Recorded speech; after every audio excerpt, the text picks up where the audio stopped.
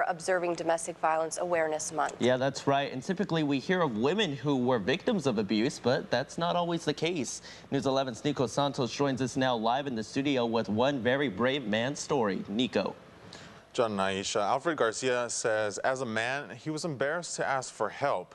That is until he found a little hope. He used the violent relationship he was in to inspire him to prevent it from happening to anyone else again. Everybody kept telling me, what did I do to make her stab me? It was my fault that this had happened. Even when I got stabbed, the cops, the police had came and they set me in the back of the car. Though the stats are worse for women, on average, one man is murdered by his intimate partner every day in the U.S. That's according to the Bureau of Justice. And that was almost the case for Alfred Garcia. Yet, embarrassed by his situation, he simply put up with it. A few months after I got stitched up, I went back to get my belongings from her, and I wanted to be back with her. And I said, well, I guess this is what love is. And I just have to learn to live with it.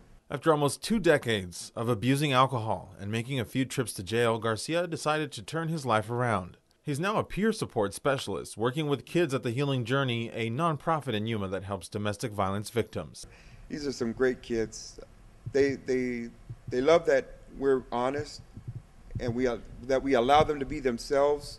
Estrella Fitch is the founder and director of the Healing Journey. She says abuse affects the entire community. The group's services cover much of the victim spectrum, but they're still working to reach out to even more. Because we do have men calling that were abused as boys and who carry this stigma.